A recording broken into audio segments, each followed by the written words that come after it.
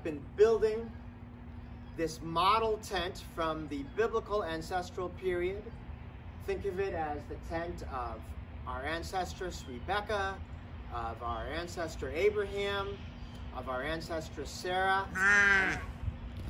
Each of these coming Friday mornings at 8 a.m., we're going to have morning worship here in this model tent and relive some of these amazing stories that are in our lectionary readings for these coming February Fridays. So come on down to House 25.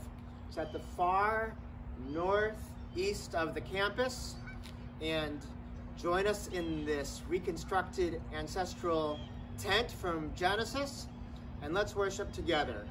You're cordially invited to Friday morning worship, 8 a.m., these next February Fridays. Hope to see you there.